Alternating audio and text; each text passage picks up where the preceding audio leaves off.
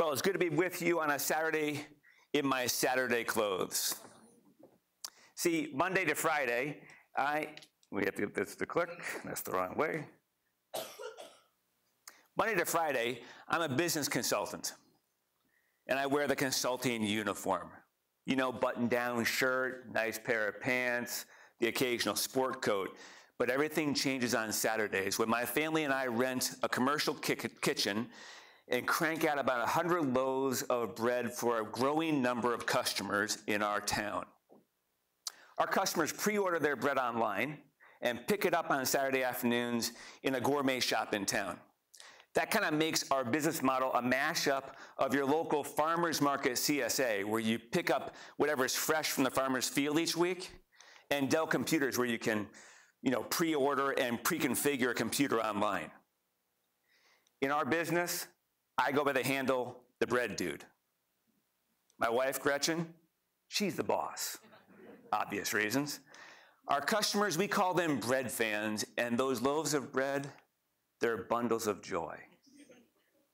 Now, nobody gets rich making handcrafted bread in suburban America. That business model is just flat out busted. You'll never have to worry about seeing me on a stage with Bill Gates and Warren Buffett trying to figure out how I'm going to give away my billions. That's never going to happen. But I love bread. Don't ask me why. You like yoga or football or golf. I like bread.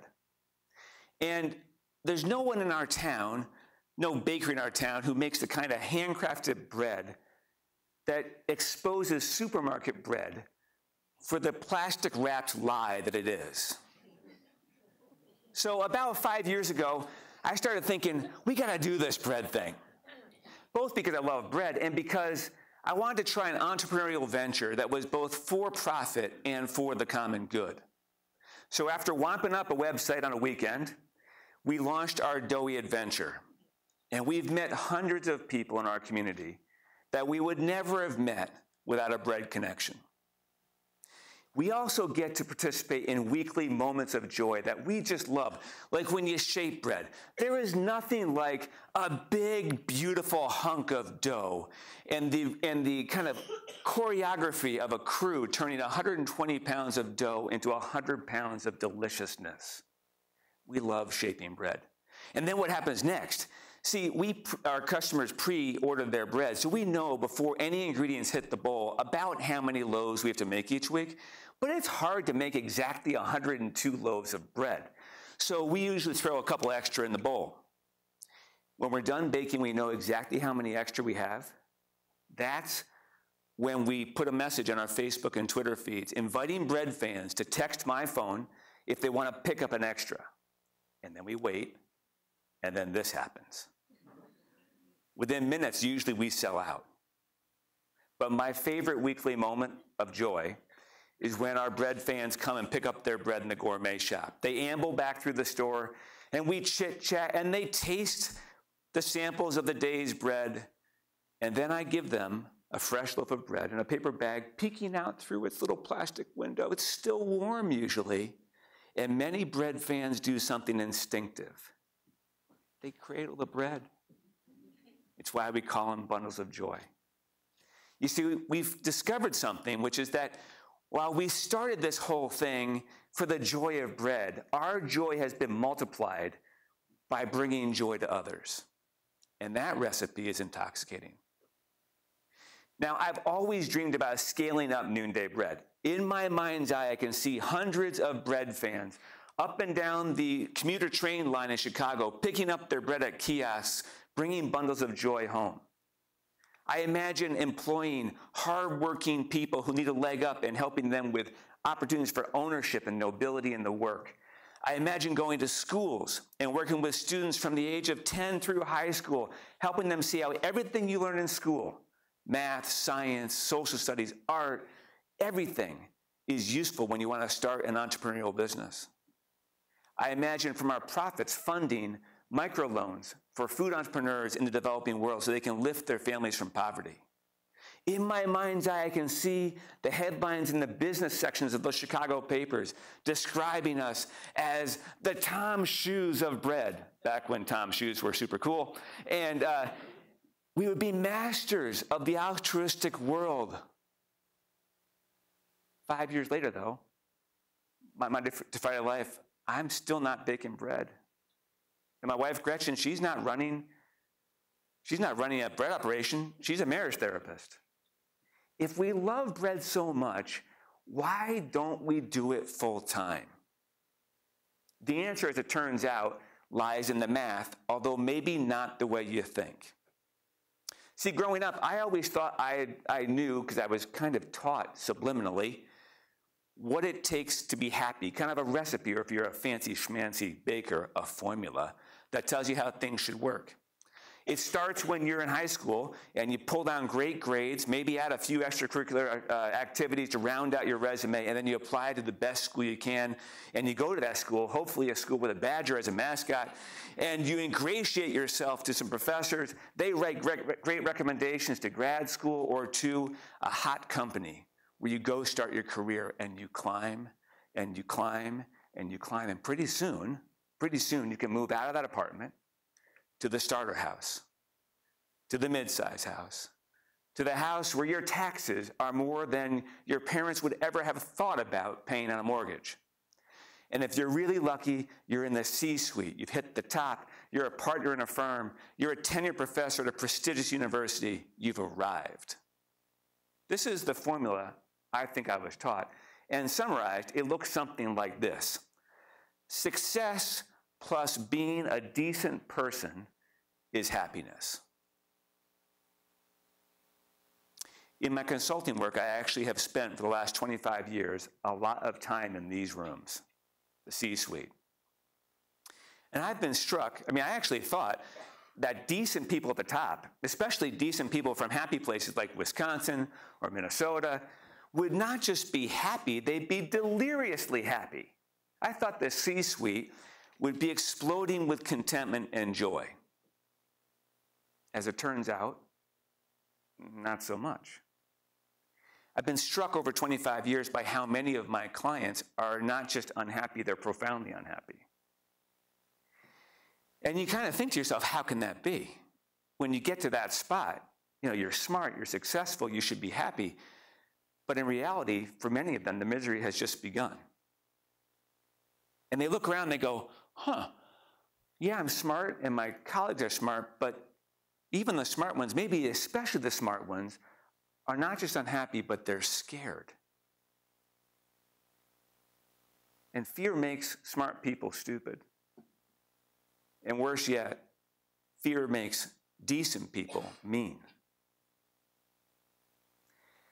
So you have to think, well, what could possibly make somebody who ascends to a very high altitude be at all nervous? Maybe that. You know what this means? This means we have to think differently about what it is to be happy at work. We have to re-examine the math. I was lucky. I grew up in the shadow of somebody who knew older and deeper math. My dad taught me a different way of looking at things. He got the math right. My dad's story is actually an American dream story. He was born into abject poverty, the youngest of 10 children, in the 1930s.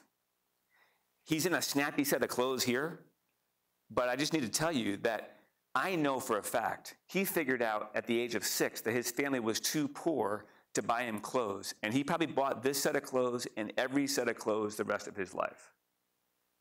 He went on to become a doctor and could have done many visible things with his medical career, but instead he decided to serve the unseen and marginalized. So he started clinics for rural African Americans in the segregated South in the 1950s. He ran medical facilities for the mentally handicapped in New York, and toward the end of his career, he started a teaching practice for young doctors who were trying to learn to work with the elderly, another unseen population in our world, in nursing homes. None of these populations were sexy or wealthy or powerful which is exactly why my dad wanted to serve him. He knew there was a different way of getting the good life. He got the math right.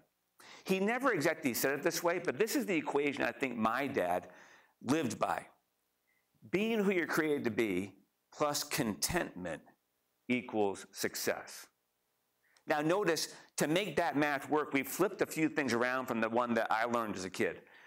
We said that instead of success being a necessary ingredient for a happy, good life, it's something that's much more organic and comes from something that's true to who we are, who we're created to be.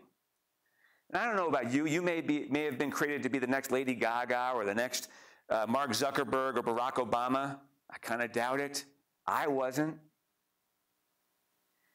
But whoever you're created to be, the third part of this equation is you're going to have to work super hard to be contented, because our world has made discontent a virtue.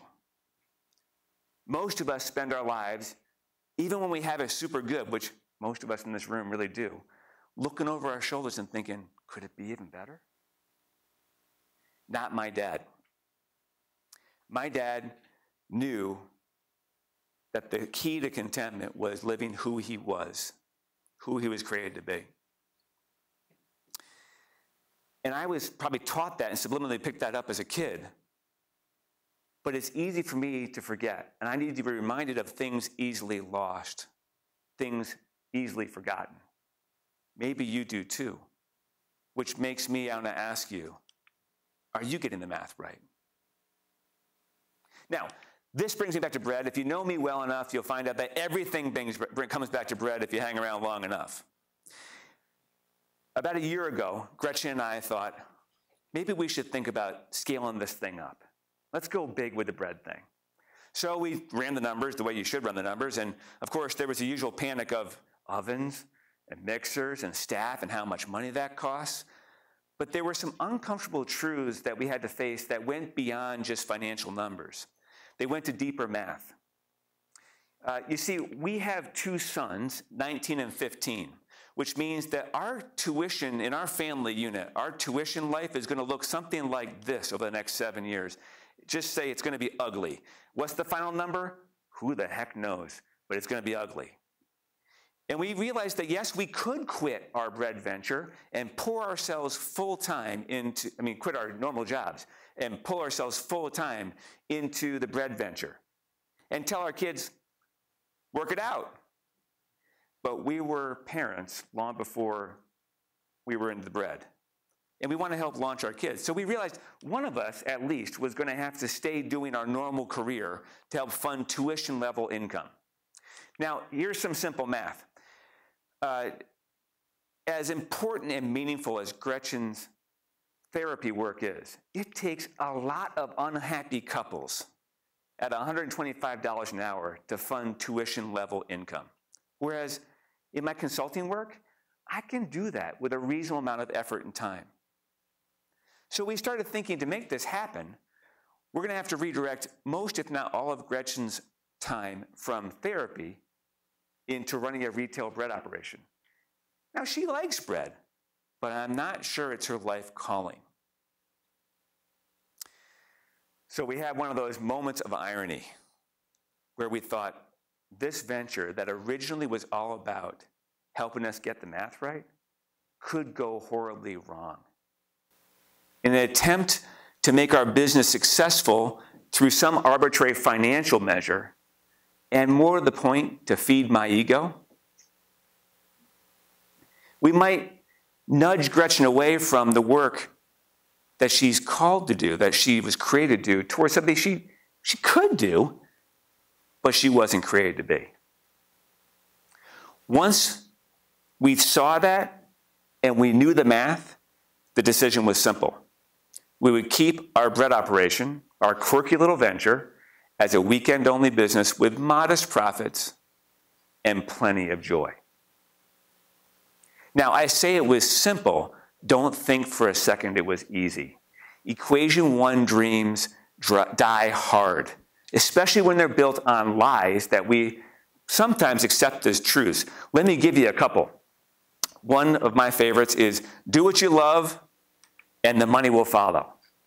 Which, if it were true, would mean I could make a full-time living eating pizza and watching soccer. Which, if any of you want to offer me as a job, I'm in right now. Second lie that I love is that work shouldn't just be work or a career. It should be your everything, like some kind of soulmate. Like work is your lover in a romance novel about work. Sometimes work is just work.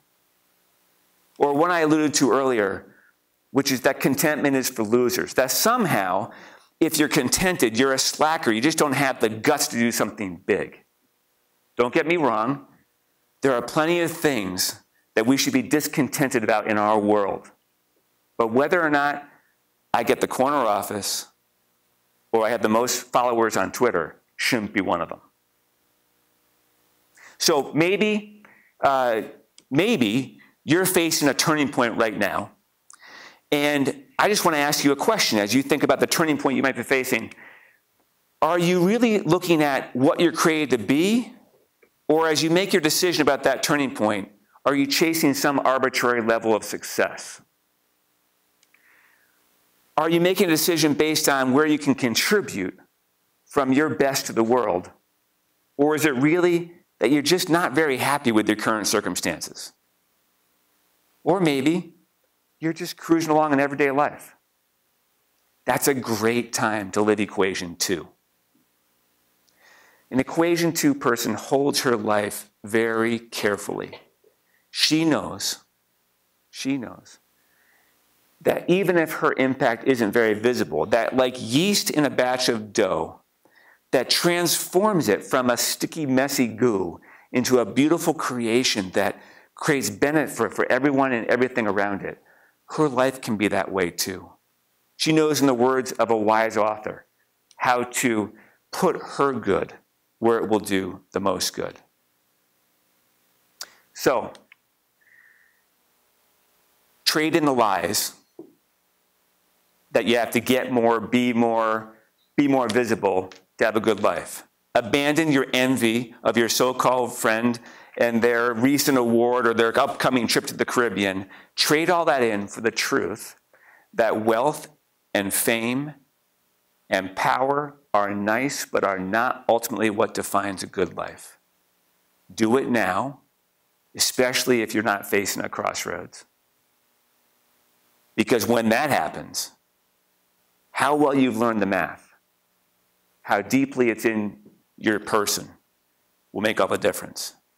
And in the end, it's all about getting the math right. Thank you.